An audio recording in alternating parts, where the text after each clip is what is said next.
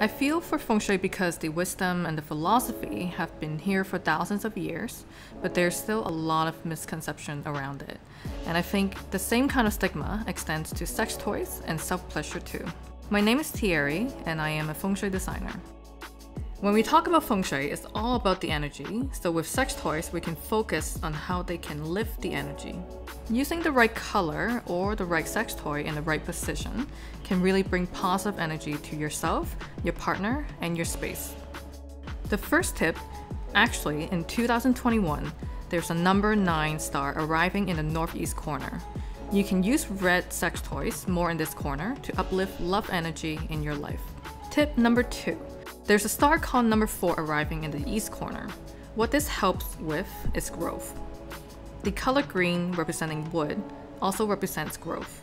So using this color can really uplift the growth within yourself and your partner. The final tip, in 2021, there's a fortune spark in the west corner, and what it is really best for is positive energy and overall wellness. The color purple represents passion, and we can use it more often in this corner to bring out the passion within yourself.